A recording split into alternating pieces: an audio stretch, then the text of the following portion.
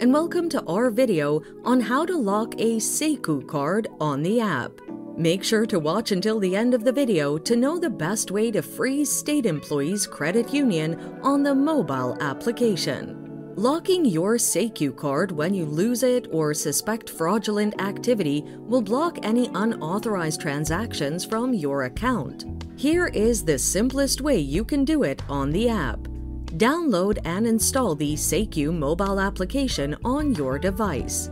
Sign in with your biometric authentication or enter your user ID and password. Tap on the menu symbol at the upper left corner of your account and select Account Services from the rundown list of options. Head over to the Card Services icon and quickly lock your SECU card with the Lock and Unlock Your Card selection. You will see a drop-down list of your SECU cards and their current locked or unlocked status. To lock your card, move the flip or tingle switch toward the left until it turns red.